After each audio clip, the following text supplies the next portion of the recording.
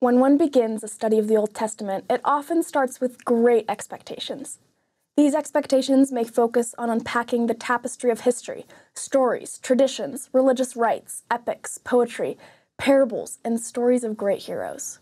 Sometimes those expectations are fulfilled, but often they're not, because the true intent of the Old Testament is either ignored or unrecognized.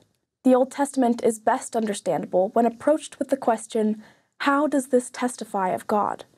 The Old Testament then begins to yield up its vast storehouse of testimony of the promised Messiah.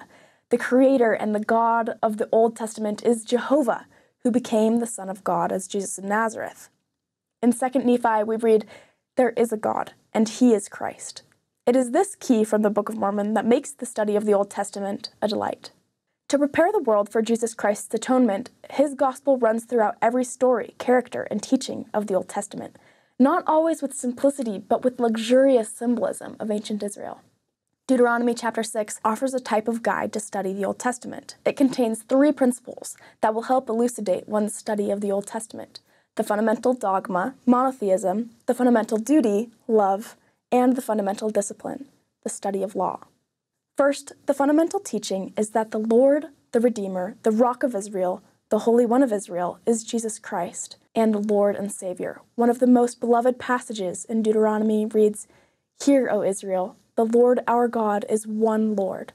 All things given of God typify Jesus Christ. All things testify of the divinity, power, role, and purpose of the Lord." In the Old Testament, even the lives of the prophets, not just their teachings, typify Christ. Ancient Israel forgot, rebelled, and lost the knowledge, power, and heart of the Old Testament. Instead of an overt witness of Christ, the Torah became merely an ethical law, the prophets simply an historical record, the writings merely poetry or wisdom literature. And using the lens of the Restoration, the student of the Old Testament will come to see that none of the prophets have written nor prophesied save they have spoken concerning this Christ. Next, the fundamental duty is love. In one of the most oft-repeated Old Testament passages, we read in Deuteronomy 6:5, "And thou shalt love the Lord thy God with all thine heart, and with all thy soul, and with all thy might." The love of God is defined by personal actions. Love is about duty, responsibility, service, care, honor, respect, and obedience. It is not just an emotional, warm, fuzzy enthusiasm.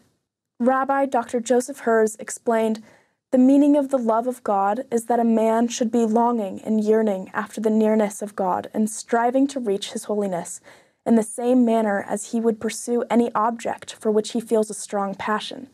He should feel that bliss and delight in mentioning His name, in uttering His praises, and in occupying himself with the words of the Torah." It is this longing, yearning, striving love for the Holy One of Israel, Jesus Christ, which will bring us to Him as we study the Old Testament. Finally, the fundamental discipline is the study of the law. Deuteronomy 6:6-9 reads, "And these words which I command thee this day shall be in thine heart, and thou shalt teach them diligently unto thy children, and shalt talk of them when thou sittest in thine house, and when thou walkest by the way, and when thou liest down, and when thou risest up.